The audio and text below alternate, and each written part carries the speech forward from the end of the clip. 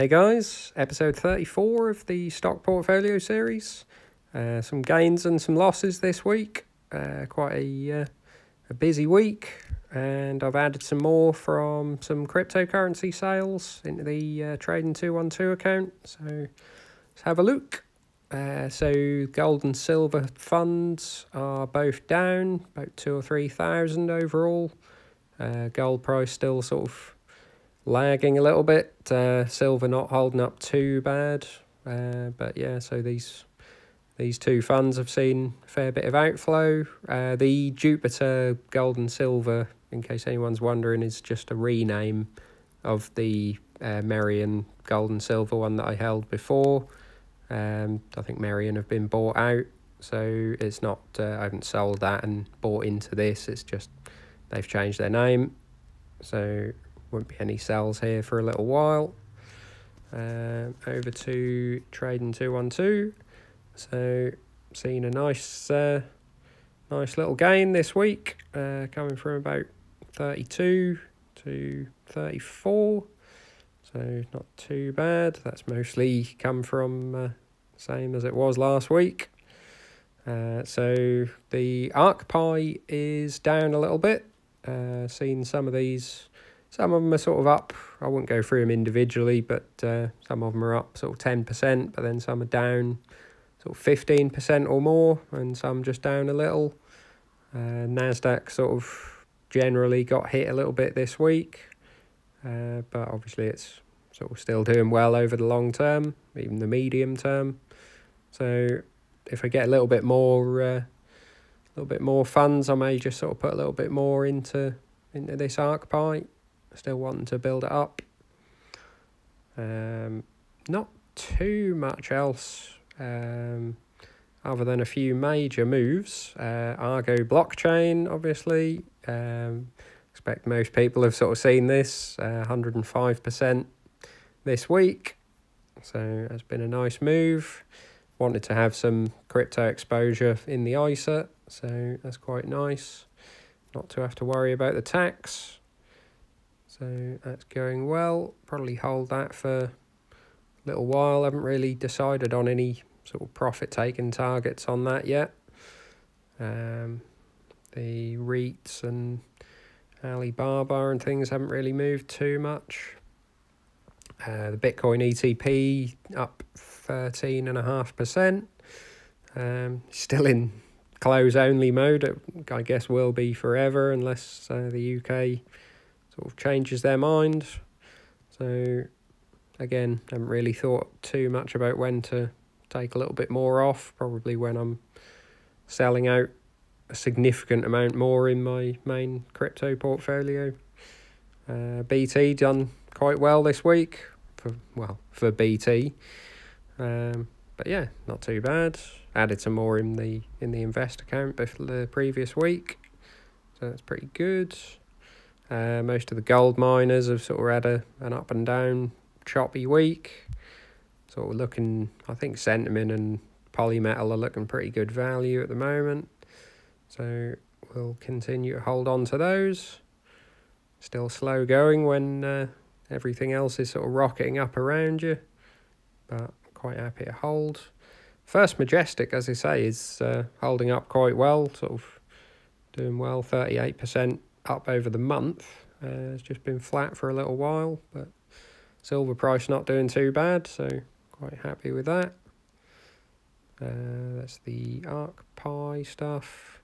Nintendo sort of still doing quite well. See, they've acquired another studio, so again, nothing huge news from them, but quite nice, just chugging along. Polymetal, as you can see, is now in the red. So really been sort of hit by the falling gold price, but hoping to see a positive move in that, and then a very positive move in these. Obviously you can see on the sort of longer term chart, they did sort of go above £20, so hopefully if we can get a nice move in the gold over sort of probably the springtime, sort of expecting maybe might take till April, May time. It's just a little bit of a longer term move, but quite happy to be defensive at the moment. with the market how it is. Rio Tinto seen quite a nice move, 7% in the last week. So got a lot more of this in the invest account now, but just leaving that there as well. I don't really want to sell any shares wherever they are if they're in the long term sort of allocation. Nothing else there moved too much. Sylvania Platinum just sort of creeping up again, 3% in the last week. Still sort of planning on £1.25 to take a quarter off this and then hopefully hold it for a bit longer. Seeing again more sort of more news about sort of the commodity boom carrying on potentially for years, so may keep some of that sort of even over the longer term. Really want to get some more into the Tritax big box and Euro box, but yeah, need to sell out of something first in the ISA to buy more of them, but we'll see. Any dividends I get maybe. Volkswagen had a nice move, 6% up in the last week. I haven't seen any specific news on this. Probably have to look into it over the weekend, but quite happy with that. And obviously Porsche in the invest account. So yeah, that's the ISA for the week on 212, and over to the invest account. So deposited about £7,000 this week, and it's all gone into the ETFs this week. Sort of thought there wasn't really any particular stocks I wanted to top up on this week, so just put it all into the ETFs. And so on the stock side of things, no huge movers there. Aviva, nice sort of 4.5% move, not too bad up, so quite happy with that. Don't think anything else moved a huge amount. Caterpillar, 6% up, not bad. Kind of wished I'd put a little bit more into this, but it seemed a little expensive, and certainly seems expensive now, so I won't be adding to it just yet. Nothing else moved too much. So here you can see I've added, sort of split the 7,000 fairly evenly over most of these. A little bit more in emerging markets than everything else. A little bit in Japan, global clean energy, and the global water. Unfortunately, I didn't gain the get the good price on the iShares Global Clean Energy, so I sort of bought around here before, and then I bought, I think, just before the drop. So it would have been nice to sort of average that down a little bit more, but if it stays like that, I'll be fairly happy. I've made another sale of some cryptocurrency, so there'll be another probably £10,000 going into the invest account next week. So I may sort of add more to this if it stays low, but we'll see. Some more in the global water ETF, quite happy to just add to that. The Europe mid cap is up on the week, but down overall now. I think part of this is, yes, FX impact. So starting to see a real sort of hammering on the foreign holdings now through FX impact. The pound dollar is now at 140. The dollar index is sort of not dropping too hard, but I think it is just the pound at the moment for the last couple of weeks, just sort of appreciating.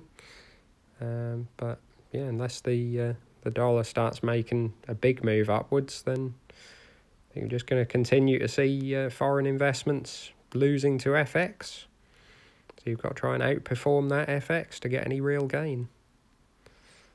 Not too much other drops. Lennar had a bit of a drop, but still quite happy with that. It's fairly well in profit. Again, being knocked down a little bit by the FX.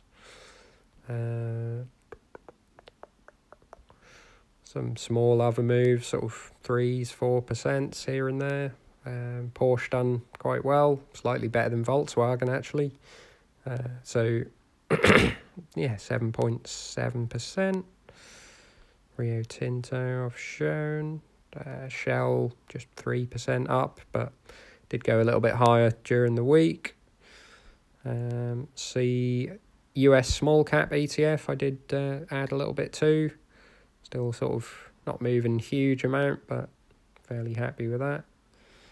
And TSMC's fairly flat. Taylor Wimpey's flat. Tyson Foods moved up a little. Not seen any news about their lawsuit that they were getting involved in last week. Have to read up a little bit more, but sort of fairly steady one to add to. Not sure how to spend my £10,000 this week, but we'll see. I'll probably have a little bit more of a read up over the weekend and see what I want to add to, or maybe any more positions that I'm not currently invested in from the long-term pie. So yeah, we'll see how it goes in the next week. So that's the portfolio for the week. Pretty good. More additions, and see how we go in the next few weeks. So drop a like if you appreciate it, and yeah, leave your thoughts in the comments below, and subscribe if you want to see more. See you soon.